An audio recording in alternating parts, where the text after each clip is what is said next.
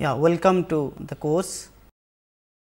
The title of this course is The Contemporary Issues in Philosophy of Mind and Cognition.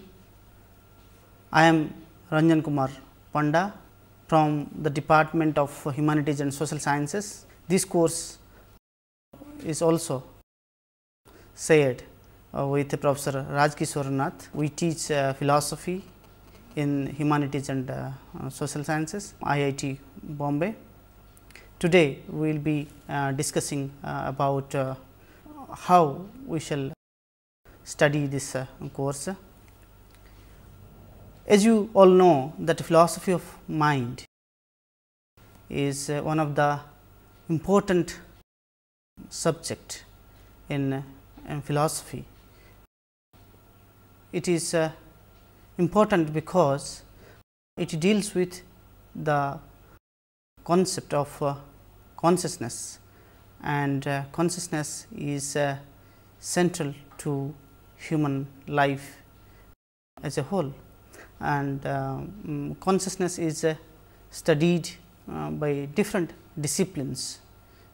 For example, people from the background of neuroscience, cognitive psychology and artificial intelligence are talking about consciousness extensively, but their study of consciousness is purely a scientific study, and our approach will be philosophical rather than purely a scientific one. It is philosophical in the sense that philosophical inquiry goes back to the history in which this question is raised: what is consciousness and how it is related to a human life. As Wittgenstein, one of the famous analytic thinker of 20th century, pointed out that consciousness is life itself. We want to look at how this question is related to life and how this question is dealt since the time memorial. I say it time memorial because this question has been debated and discussed in Upanishads. This question has been debated and discussed in Greek tradition.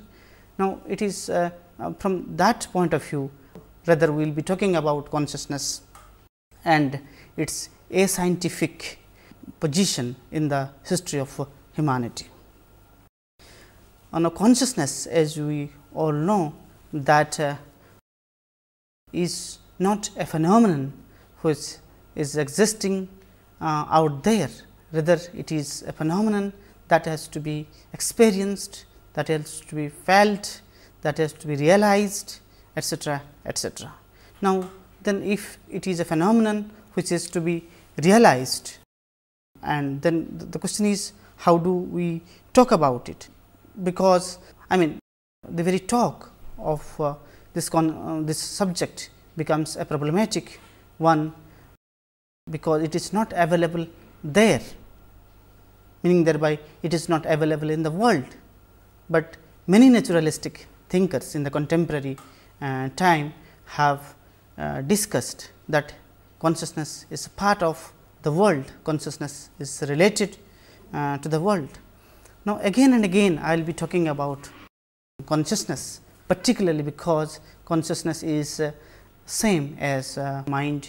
We do not discuss that consciousness is something different from mind, but if you look at Upanishads, how this then particularly in Brihadaranyaka Upanishad, this story of two birds are very important, where consciousness is treated as a phenomenon which is witnessing the mind, it is witnessing the person, where mind and persons are ajiv, they are one, and consciousness is something which is different, which is independent of the mind, which is independent of the person. Now, So, there is a distinction between mind and consciousness. In the Greek tradition, you will also find that consciousness has been associated with, it is identified with the concept of soul. But in 21st century, when we talk about consciousness, we do not really talk about the concept of soul, because people feel that such a discussion take us into the realm of religious studies. Philosophy as a discipline is not a religious study, is not associated with religion. It is, philosophy is in fact is one of the foundational disciplines. Its questions are very basic to the life, because I have mentioned earlier that consciousness is life itself. So, what kind of questions philosophy puts forth to all of us? So, for example, what is justice?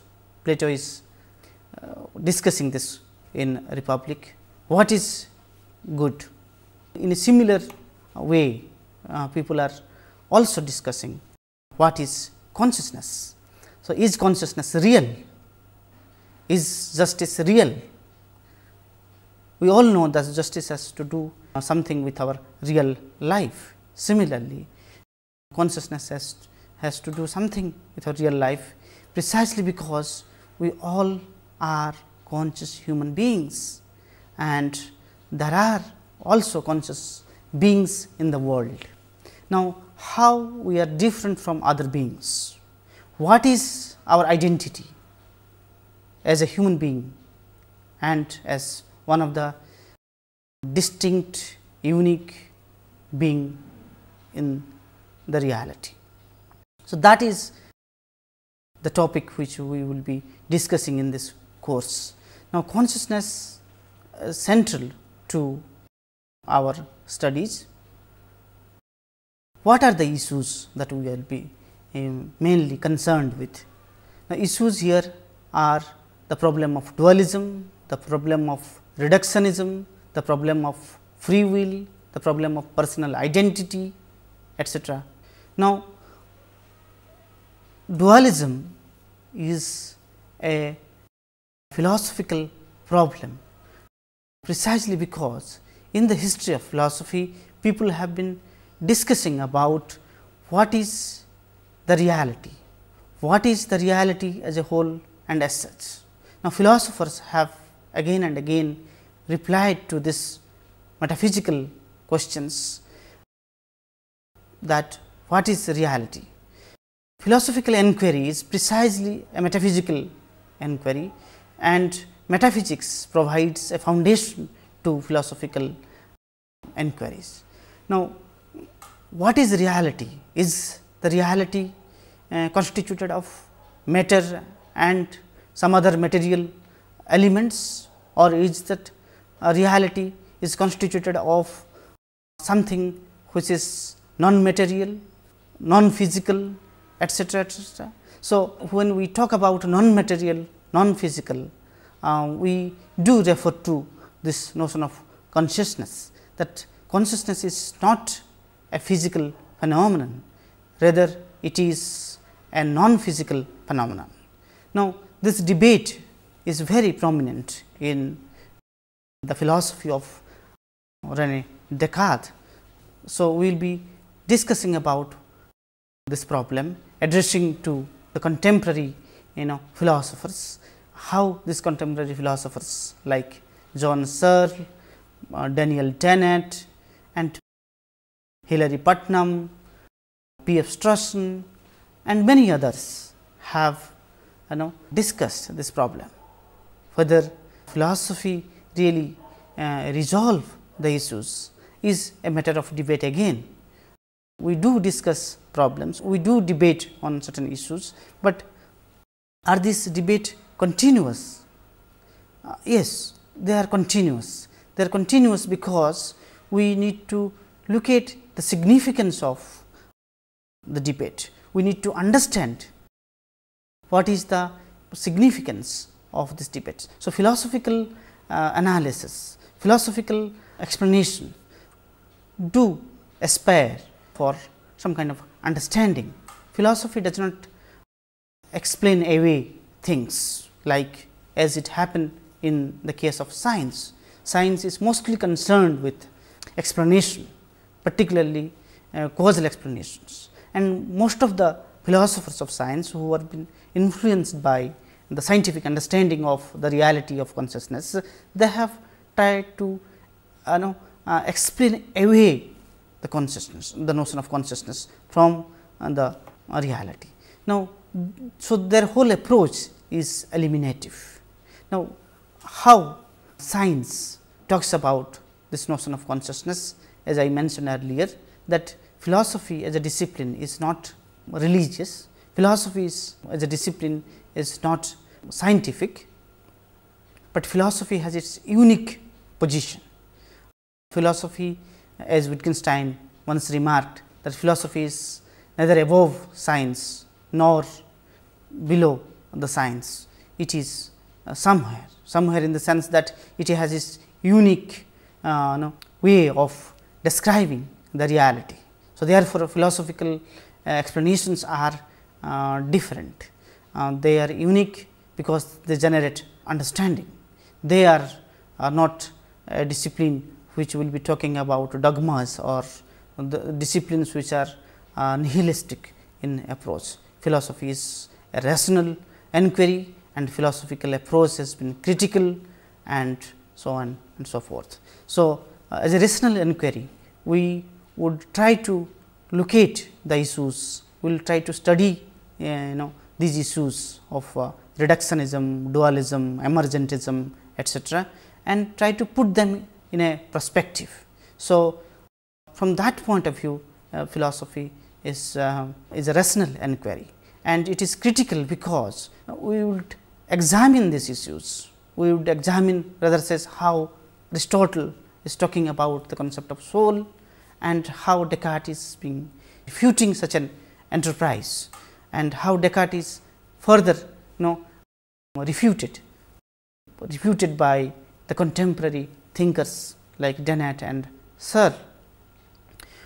Our major thesis is centered around this, some of the important philosophers of mind, particularly John Searle, Daniel Dennett, Jerry Fodor, Michael Teichmann, and Paul Churchland, and many others.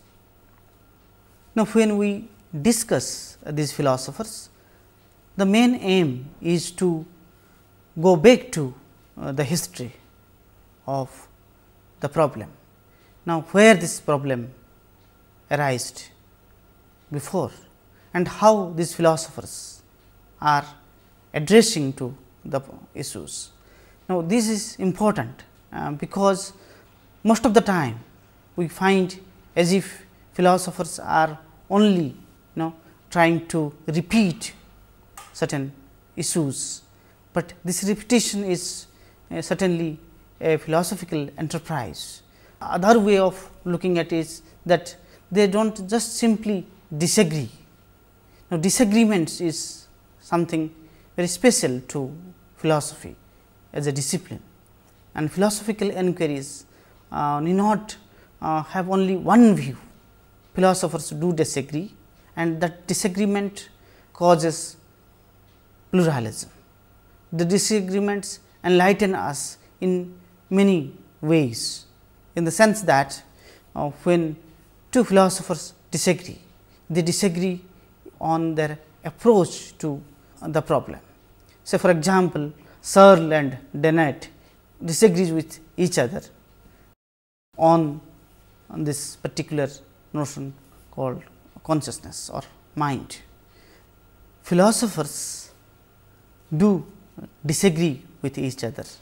Now, their disagreement is based on their philosophical presuppositions. Say, for instance, Searle disagrees with Descartes when Descartes says mind and body are two independent substances. Searle disagrees with that. Searle says they are not two independent substances, rather mind and body are causally connected with each other. Of course, Searle agrees to this idea that mind cannot be reducible to the brain processes, and when he says that, he also disagrees with his contemporary philosophers of mind. For instance, Daniel Dennett. Daniel Dennett would rather feel comfortable with this idea that mind is identical with the brain, and brain process is something central to the discourse of the mind. So, there is nothing called mind as such, rather what is there is only the brain processes. So, Dennett's position is quite different from the position that Searle will be taking. So, the contemporary debate would not only be a debate about the existing philosophical theories about the concept of mind, rather the contemporary debate is centered around how this problem can be traced from the history, and we will try to show how our philosophical inquiry we do make progress, not by explaining the facts as it is done in the case of science, but by initiating, bringing new facts and clarifying the concepts. So, clarity is the major issues here. The clarity is something that we would like to achieve when we talk about consciousness, because for many consciousness is a mystical entity, consciousness is a religious entity, but for a philosopher consciousness is not mystical, consciousness is not something which is not there. We are not nihilistic about consciousness. We do talk about consciousness, and we will be talking about what is the ontological significance of consciousness. So, in this perspective, our approach will be both contemporary, and will also look at how the contemporary philosophers are initiating their debate and bringing new ideas to us. That is our aim. When we say that philosophical knowledge or philosophical inquiry is a conceptual inquiry, we try to find out how certain concepts are difficult to understand, difficult to translate to ordinary languages. So, probably the lack of translation, the lack of analysis gives us this feeling that consciousness is something mystical. So, in that context, philosophy or philosophers bring new concepts into the discourse. So, that is something significant. So, concept displacement, as Professor Pradhan used to discuss, that concept displacement is something very significant to philosophical inquiry, as disagreement is something significant. Now, concept displacement is something significant. If Descartes is talking about substance dualism, then Searle is bringing that property dualism. So, people before Searle probably did not talk about property dualism, as it has been talked about in contemporary philosophy of mind. So, people only thought that yes, there is only one kind of dualism, that is called substance dualism, and consciousness does not have any property, or consciousness is not a property. So, concept displacement is a part of the discourse of philosophy of mind. Now, philosophy as a foundational discipline would definitely initiate this question, what is consciousness and how consciousness is related to human life. So, in this context, we will be pointing out some of the issues which as I mentioned earlier that philosophy talks about the reality, and philosophical questions are fundamental questions. They are not general questions. Usually general questions are the questions which deals with facts. Now, philosophical questions are of course, they deal with facts, but here the nature of fact probably is something different. So, for example, when I say there are 50 students in my class, I am just stating a fact that there are 50 students in my class. So, I am just describing the fact, but when it comes to the philosophy, we are concerned with the questions which are very fundamental, like say for example, as I mentioned before, that what is justice, what is consciousness, what is life. These are fundamental questions, and philosophers are concerned with these questions. Now, when it comes to the philosophical debates, these questions are viewed from various perspectives, particularly the monists. So, for example, have tried to suggest a perspective where they think that only consciousness is real, only mind is real, but this could be also the other way. So, for example, a materialist monist, then I may say that the matter is only real and there is nothing called mind, and if at all there is something called mind, then that has to be explained by nature of the material principles. Now, matter is fundamental, and it is fundamental because it is ontologically real, and that constitutes the entire reality. So, the foundational principles on which the reality is constituted is matter. So, a materialist monist would certainly eliminate the notion of consciousness from the discourse of consciousness, but this elimination is something significant. It does tell us something very unique about consciousness, that is, consciousness is a byproduct of certain function of the material bodies that are existing in reality. When I suggest that consciousness is byproduct, what I mean is this, that consciousness is an epiphenomenon.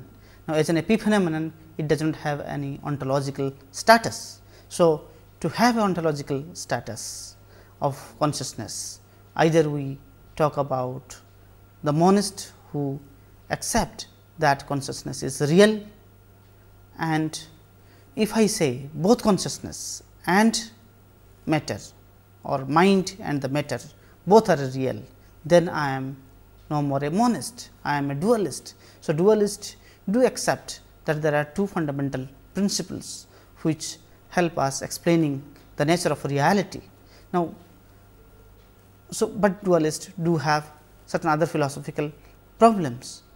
So, consciousness has to be, or the mind has to be viewed from different perspectives. So, they have to show us, I mean these philosophers would really enlighten us how these perspectives are important for achieving clarity. As I mentioned, that clarity is an important thing in philosophical inquiry, and that has to be achieved because we do not want to just make a claim that consciousness is something mystical, consciousness is something spiritual.